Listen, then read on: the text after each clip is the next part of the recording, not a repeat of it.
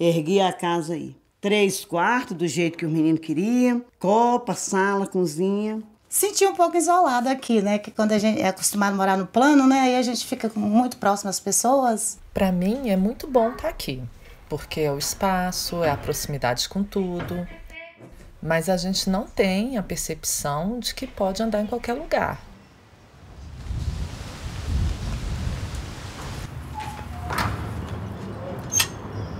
As nossas cidades estão preparadas para receber a mulher?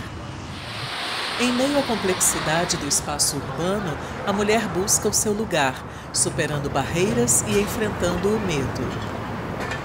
Precisamos construir cidades que proporcionem maior autonomia à mulher. Uma cidade que atenda às mulheres é uma cidade melhor para todos.